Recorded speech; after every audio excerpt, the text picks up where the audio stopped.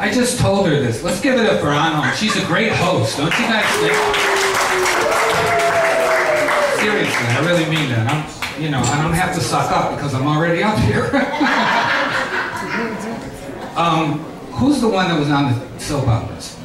What's your name? Forey Buckingham. Forey? Did you know that I was on Days of Our Lives? Yeah, that's on the West Coast, right? Yeah, I used to be on the West Coast, but they killed me off, Forey. They killed my character. No, they sent my character to jail. No, they killed me off, and my evil twin never came back. Everybody's evil twin came back, but not mine. Evil twins of their evil twins came back, but not me. And they had these magnificent deaths. They're eaten alive by Honduran red fire ants.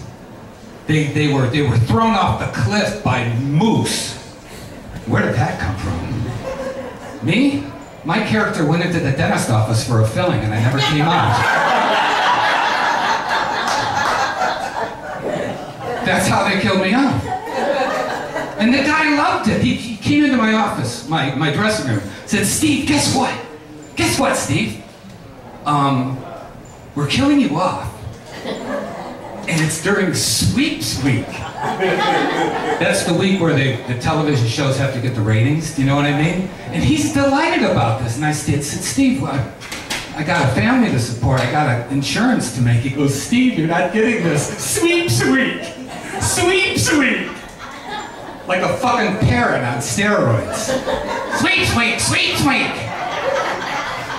Motherfucker. He might see this tape.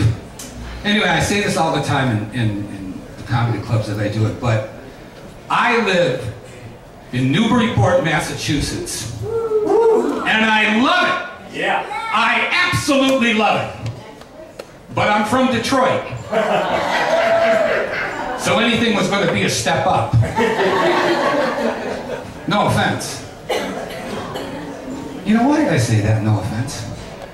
I meant offense, goddammit. Offense was meant. I hate when people do that. They come up to me and go, "Steve, no offense, but you repulse me."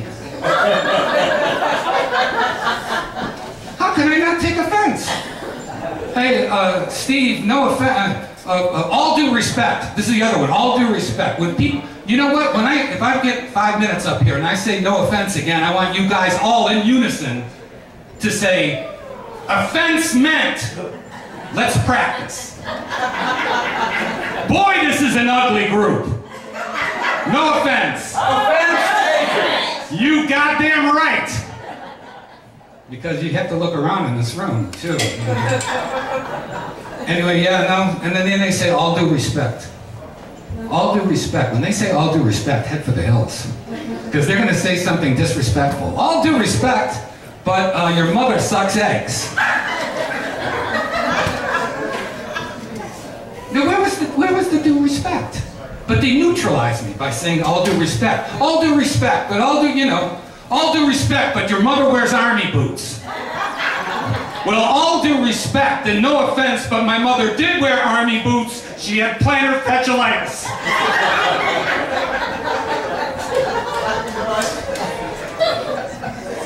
I'm getting kind of emotional here. Speaking of Detroit, I got nowhere else to go, by the way. My family, growing up in the 60s in Detroit, everybody was either Polish or Italian and Catholic. Everybody. And everybody went to church on Sunday, and if you didn't, they knew. And there was a black mark on your house. There was a scarlet letter on your garage door. And my mom, who was this Italian, volatile Italian, not that all Italians are volatile, no offense.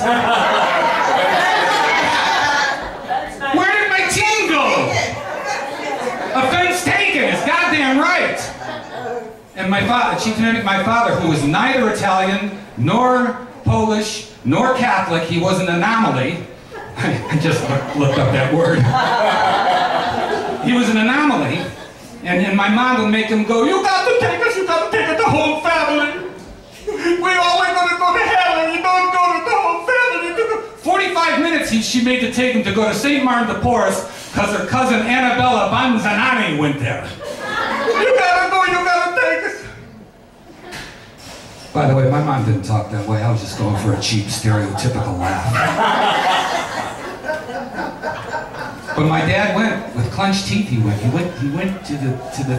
the mass, and after the sermon, when they passed the basket for the church, I hate to say this, my dad used to take money out. Gas for God, he'd say. I won't pay. 45 minutes, no, I won't pay. It's a pirate's wage. A pirate's wage. He didn't talk that way. It's just a cheap, stereotypical Scottish joke, which he hated. You want to hear another one? Yeah. Scotsman goes into a bar, has a few beers, goes into the bathroom to take a piss, sees a quarter in the urinal, looks around, takes a quarter out of his pocket, throws it in the urinal. He says, I won't pick it up for a quarter, but for 50 cents I'll do it. And my dad hated those jokes. In his real voice, so this is his real voice.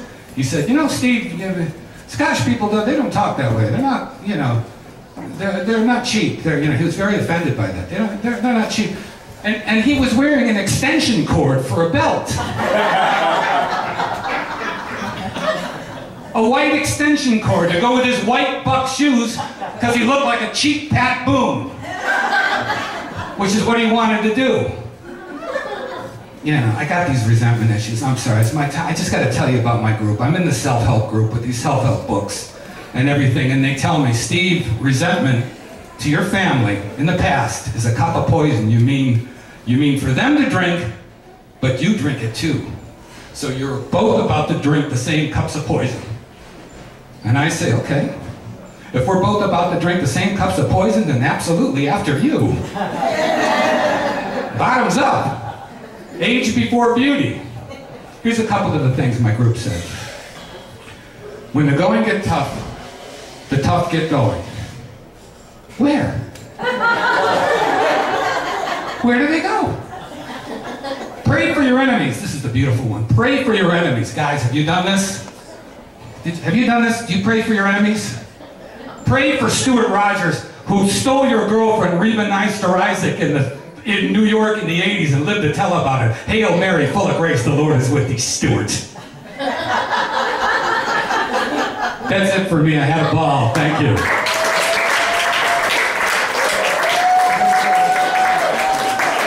Here she is.